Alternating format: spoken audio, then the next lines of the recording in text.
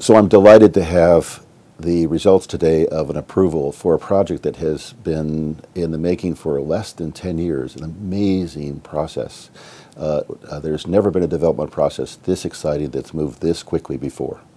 Spinal muscular atrophy is a disorder, a genetic disorder that affects the motor neurons and hence makes babies and children weak for a lifetime. And it's an unusual disorder because it has a wide range. There are babies that can't breathe their first breath, and there are adults who complain only that they can't go up the stairs as quickly as they want to, and every gradation in between those two.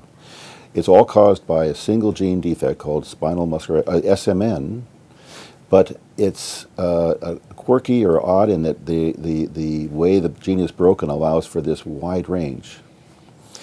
The breakthrough we have today is right at the level of that protein. We can make protein in bodies in a way that wasn't possible before.